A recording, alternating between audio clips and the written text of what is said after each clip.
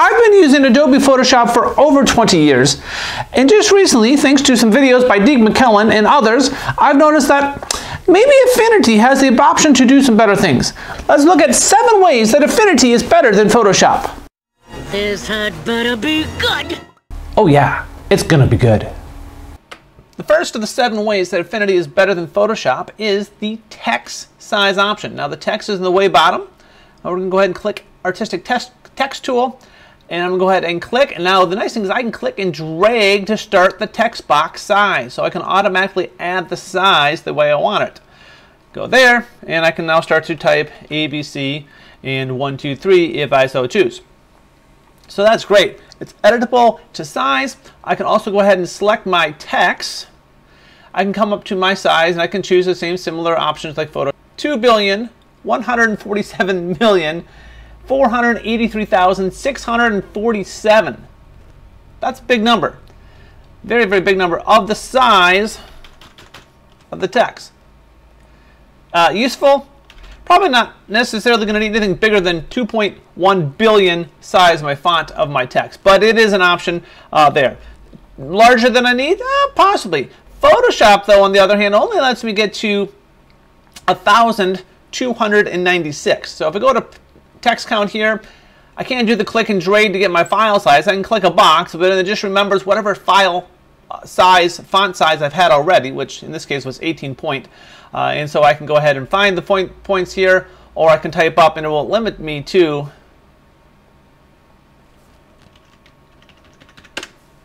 a maximum of 1,296. Not awful. I probably don't use that a whole lot more to have a bigger font size, but there's times you might want this large dominant font of 5, 6, 8, 10,000 pixels to have an interesting clipping mask or for quality's sake. Now, could we do it technically? I suppose we could come up here and do our ABC.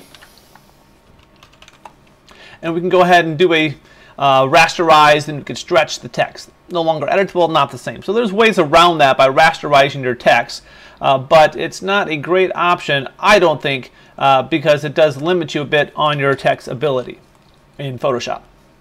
Reason number 2 why Affinity is better than Photoshop is the option for live filters that are editable throughout the layer. Now I'm going to go ahead and bring in to the top of my layer. I'm going to go ahead and create a live filter. Photoshop will call them usually smart objects if you want to go edits for certain options. I hit live filter, I click here, and I have a lot of the same options you're going to see in Photoshop. In fact, pretty much all the same ones. There's a few extra ones that I've not even experimented with. Well, let's say we're going to do something with blur. Gaussian blur. I want to blur the whole picture. I'm going to go ahead and make it a fairly extreme blur so you can tell it on the screen. Now here actually is not doing much because it's actually applied to this layer, how they do a clipping mask. I'm going to go ahead and move it out on its own layer. And look, the Gaussian blur is now here, but the beautiful thing, it is non-destructive. Photoshop does non-destructive layers, but if you want to blur a layer and put it at the top, you can't do that in Photoshop. I can go ahead and put this now in between my layers, and different portions will have different amounts of blur. Or if I say I just want to blur the image here of the guy, go ahead and drag it in here, and now the guy is blurry, but it's very flexible as I move it from layer to layer to make it so it's the effect, whether it's a blur, whether it's a color technique, it's going to affect everything. Now Photoshop will do that for a few things, but it will not do it for most things. I've got my different layers. If I want to go ahead and blur a layer, I cannot blur all the layers together equally in a non-destructive manner. I can come up here and do a blur. It'll technically affect this light only filter. Let's go ahead and just do a crazy amount of Gaussian blur like I did in the last one, so it's pretty obvious. And it's only blurring this layer, and it is destructive. It actually didn't do it as a non-destructive. So I'm going to go ahead and right click here. I can make it a smart object, convert to smart object, and then I can do my blur. Add my blur back in. The problem with that now, it's only applying to this layer. I can't make it apply to all the layers. That is probably the biggest thing I don't like about Photoshop compared to Affinity. I think Affinity definitely takes the powerhouse cake on what they call smart objects, smart filters. Affinity calls it live filters. Very editable, very adjustable. Well done, Affinity. Definitely the prize goes to on live filters for non-destructive editing. Number 3, the zoom range. Now, this might be somewhat trivial to some extent, but I'm going to go ahead and show you what Affinity allows you to do. I'm going to go ahead and zoom in. Control plus is the way to zoom in, just like you would do in Photoshop. Control plus, I can zoom in and continue to zoom in. For pixel editing, I can zoom in 2 billion times. I get that's a little bit excessive because most of our files, I've never used a file that's probably had more than 100, 150 megapixel. So I'm zooming in way more than 1 pixel, which is probably overkill. I would definitely agree. See what Photoshop can do compared to 2 billion zoom. Same picture, zooming in, shortcut, Control plus. That's nice to have some similarities there. I can only go to 12,800. I can see pretty much every pixel on my screen on a 4K monitor, but I'm not able to see the pixel by pixel editing that Affinity offers and it lets me do. So maybe it doesn't matter to go that far, but the ability to be able to zoom in, to push a resolution so I can see 1 pixel on the screen to fill my entire monitor as 1 pixel is definitely the win for Affinity. Why Photoshop doesn't let it go a little bit more? I don't know. It seems to be a little bit limited on what it allows you to do. Next up for Affinity, number 4, is going to be the option for the adjustment layers. Now, adjustment layers are the same option, the same call here. If I go and hover over this little half moon yin yang sign, I hit adjustments. I'm going to go ahead and add an adjustment layer. I actually have 23 different adjustment layers. Compared to Photoshop, it actually has 19 Photoshop layers. These last 4 we typically don't see as a Photoshop filter. Actually about 4 or 5 here that are not in Photoshop. So there's some extra ones. I haven't explored much of the options, but a lens filter, Photoshop has that, but it's not as an adjustment layer. And the ability to use some of these options all as adjustment layers, a few more tricks up your sleeve for options you can bring in as adjustment layers is a nice option. Photoshop, do an adjustment layer, looks similar, which is good. There's a lot of similarities here. I don't have as many. I have 19. I'm losing the last section of adjustment layers brought to you that Affinity does very well. Side-by-side comparison. A few more. It doesn't put them in categories, so it just puts them in one large level, and they are organized a little bit differently. But for the most part, it does have, I think, some better selection of tools, things you might want to actually use in the real editing of a photo. Number 5, for things that Affinity does better than Photoshop, we're going to go ahead and look at the ability to save my history panels. Now, I can make all these edits and have all the different things that I've changed. Now, the history panel is located a little more in the bottom of Affinity. Photoshop shows it up in the top corner for sure. But I have my option here. All the things I've done in Affinity now that I've been doing this video are all layered here. I can go back and forth and do that option, which is great. Of course, Photoshop does the same thing. I can see all the different changes I've done, and I have my option to go back and forth to different layers and see what I've done up to 25 or more. If you set your settings, you can have more things in your history panel. Now, here's the one that Affinity takes the cake on for sure. With the option, all the different changes I've done, I can actually save my file with the history intact. If I go up to File and I go Save History with the document, I can hit Save History with Document. Yes, you want to save the history, everything that I've done in the past. Yes, so that's okay. I hit Yes. So when I save this file, now that just did the setting, is remembering the settings. When I hit Save As or Save, I hit Save As, it will now save it. Now be aware, it is an Affinity file, it's not a Photoshop file. So if I go ahead and save this somewhere, go ahead and save it in my downloads. It's now an Affinity file, so I'm not going to be able to bring that back into Photoshop. But if you haven't been noticing, I've been using a Photoshop file in Affinity from the beginning.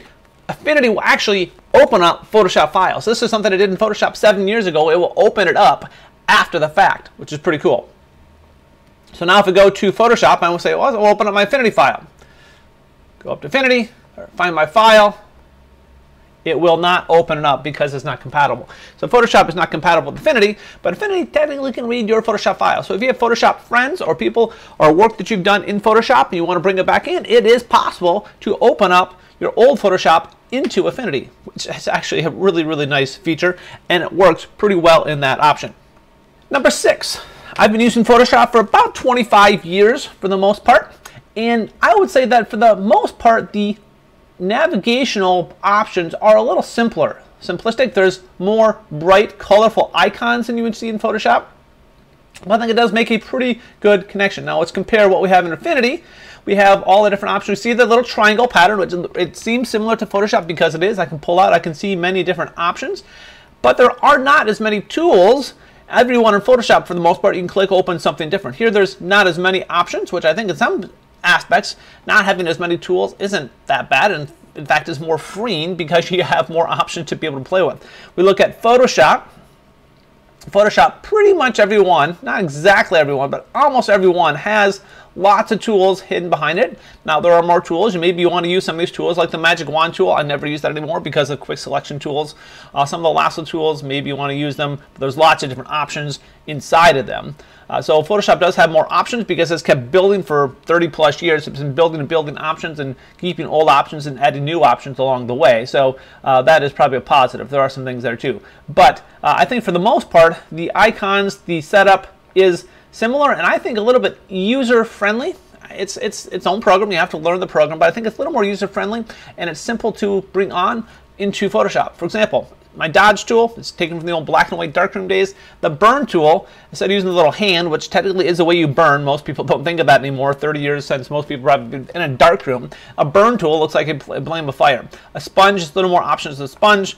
Where in Photoshop, that sponge, a little bit of those abrasive rocks that does your feet, takes off all the nasty dead skin.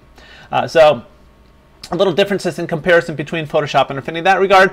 And another little option that goes along with the user layout aspect. I'm going to go to a brush setting here, and I'm going to go ahead and choose a black brush, and I'm going to go ahead and choose a hard brush. I get to see what it is doing right in the copy.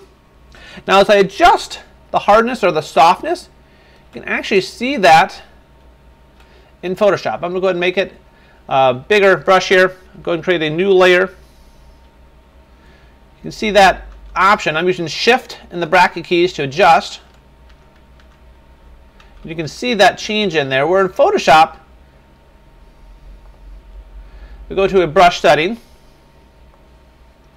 You can see the brush is getting bigger, but you technically can't tell if it's getting softer or not. I'm using the bracket, Shift and bracket tools to make it harder or softer. You see the brush gets bigger or smaller, but you can't actually see what you're painting until you actually paint. So now I know I have a hard brush. You can tell that from the top corner here, but I actually don't see it in my preview until I actually click and start to paint. Where in Infinity, I actually see it live preview whether I'm painting hard or I'm painting soft right in the camera. It's no surprise with number 7. The thing I like about Affinity Photo is we can own our software. We don't have to rent and subscribe to it for the rest of our lives and be held hostage, give them our right arm or right leg just to own a copy of the software.